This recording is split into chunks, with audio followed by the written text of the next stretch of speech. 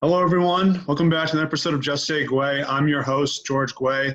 Today, I'm joined by Drew Commesso, who is a freshman at the Boston University. He's on the hockey team, and he played 2 years recently for the USA Development Junior Hockey Team. Drew, thanks for coming on the show. Yes, thanks for having me. So, how's BU so far? I mean, I've been there for a short period of time. Yeah, we've moved in for about 2 weeks now, and it's pretty slow. There's not much going on, obviously, with all the virus, and we have to wear masks everywhere, and they've been doing a great job of keeping everyone safe and everyone healthy. So, and then hockey is starting up soon. We've had practice this week in small groups, so I'm really looking forward to getting that started back up again. Yeah, that must be a great feeling. So, what was that like when everything kind of came to a stop and things were uncertain? How did it impact your training, and was there a way that it kind of helped you out? Did you improve in any ways? It was tough. We were in Omaha, and our season got canceled, and that was right when the NBA canceled too. And our World Tournament, which we're all really looking forward to, got canceled at the same time. So everyone was pretty bummed out, and we all went home kind of thinking that we might get sent back in a few weeks. We didn't really know how serious this was all going to be, and then obviously with everything developing the way it did, we all stayed home. And for the first month, I think we kind of took it as get some rest from the season. We obviously had a very long season, and it was very taxing on the body. So I took some time off, and then as soon as things in my area started getting a little better and gyms could open up, as soon as the gyms opened up, I went with my trainer and was in there pretty much every day of the week. And then once the rinks opened up, I was skating as much as I could too. So I think it was good to have some time with the family because I lived away for 2 years. I definitely appreciated that. And I did a lot of training and a lot of skating this summer, so it was good. Yeah, it must have been good to get back out there after all the uncertainty and not knowing what was going to happen. So you grew up in the Boston area. What was that like with the elite hockey culture? You saw the Bruins win the Stanley Cup at a young age. All the strong Boston college hockey teams, including the one that you're a part of, the Beanpot tournament. What was that like? It was awesome. Growing up, I played in the EHF, which was, the best league around here. And so much great talent has come out of that league. And, like you said, having the Bruins here, I always went to the games as a kid. We had season tickets right behind the goalie's net. So whenever I could go and watch games there, I always took advantage of that. And obviously they've had some good teams with them winning the Cup in 2011. And, after that, and watching Tim Thomas, I just came so much more in love with the game of hockey, just seeing, how fun it is when, teams have success and stuff like that. So it's really driven me. And Boston's such a good area for hockey with all the colleges around here. And it's really been cool to be a part of. Yeah, it's really interesting to see where people get their inspiration from. So you were at St. Sebastian's before you were a part of the USA Junior Development Team. How did they find you, and what was making that decision like to go to Michigan and be a part of that team? Yeah, so St. Seb's, I actually went to them. They didn't find me. I went there in 7th grade, and I think because of the ISL, they can't do any recruiting.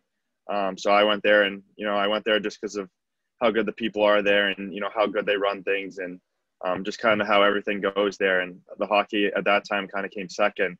And obviously they have a great hockey program, and, so many legends have come out of that school. And it was definitely some of the best years of my life. And, they shaped me into the person that I am today.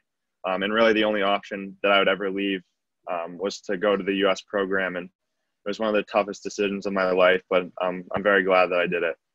Yeah, it's worked out very well for you. So what was your favorite part about being in Michigan? Because for some guys in your program out there, it's so great that they stay and go to the University of Michigan. Was that part of your process? What did you like about it? And was it part of your recruiting process that, hey, I might end up here as well? I went to Michigan, already committed to BU, and I knew I was really excited to get to BU and stuff like that. I obviously loved living in Michigan. We went to some of the Michigan football games. My billet parents that I stayed with, they had season tickets to the football games, so I got to go to a few of those, which was super cool. And I guess it's a lot like Boston. The weather is pretty much the same. It's a little colder in the winters. I know we had a ton of snow days, and it was really cold in the winter, so a little colder than here, but I love Michigan, and I'm always excited to go back. Hopefully when they have the World Junior Summer Showcase or the camp for our team, hopefully we'll be able to go back, and I'm definitely looking forward to going back and see my billets. Yeah, some great memories out there for sure. So I got to ask, when you're playing on that team for the United States and you go up against teams like BU, North Dakota, Notre Dame, elite college teams, did you notice a difference in going up against those teams as opposed to your regular schedule?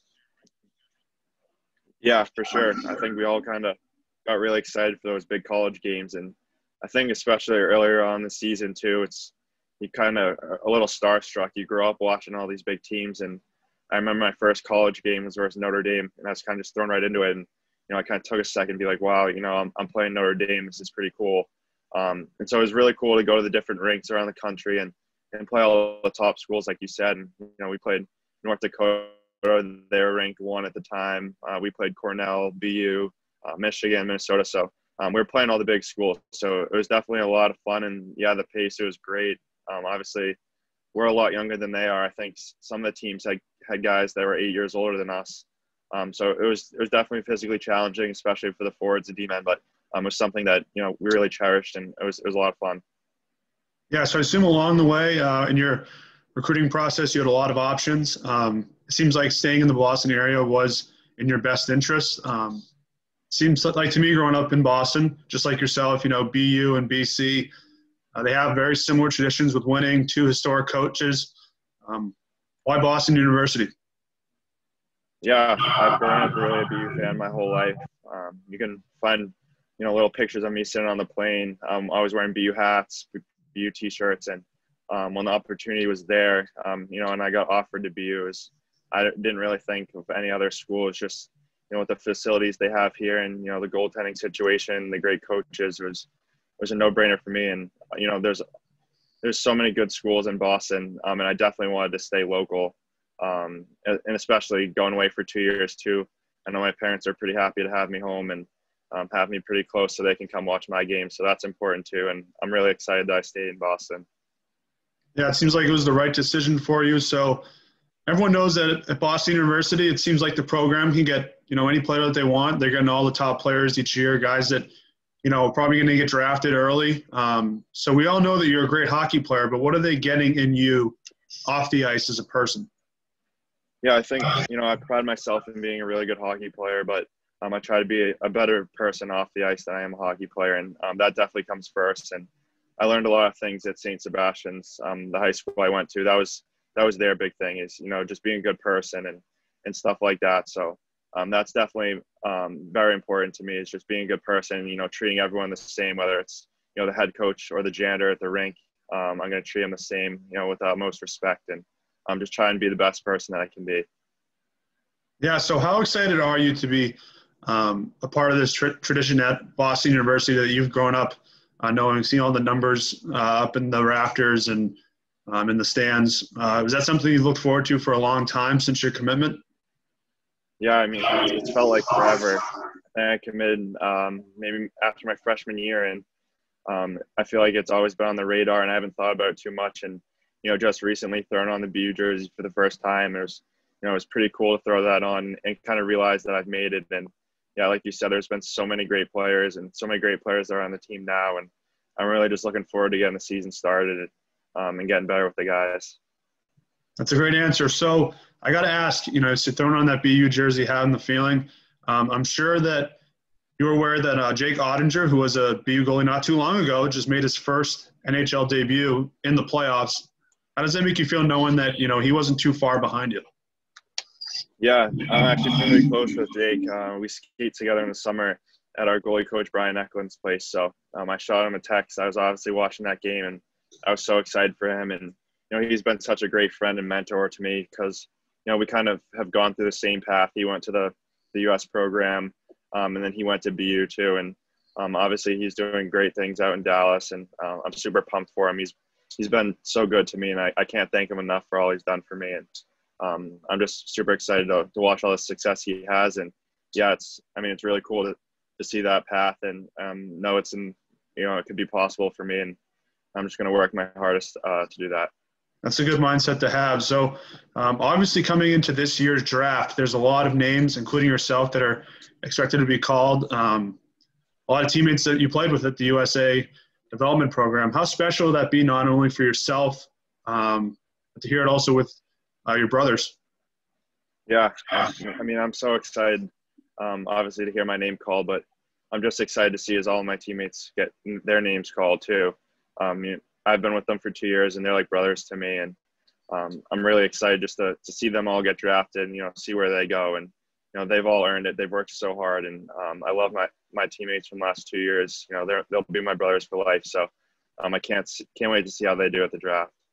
Yeah, it should be a special night for sure. So I got to ask, you're ranked as the #1 goaltender for North American skaters coming into this draft. To stay motivated, to keep that, and is that something that you don't really pay attention to, or is it more just a mental and physical battle that something that you want to hold on to?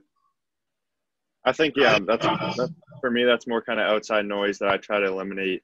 During the season, I deleted Twitter and all that stuff. I just think, a lot of it's just people's opinions, and obviously some people are going to love you and some people are going to hate you. And, whether you're LeBron James or you're a rookie in the league, everyone's going to have their own opinions. And for me, the biggest thing for me is just stopping the puck. And, if I can do that and do my job, everything else will fall into place.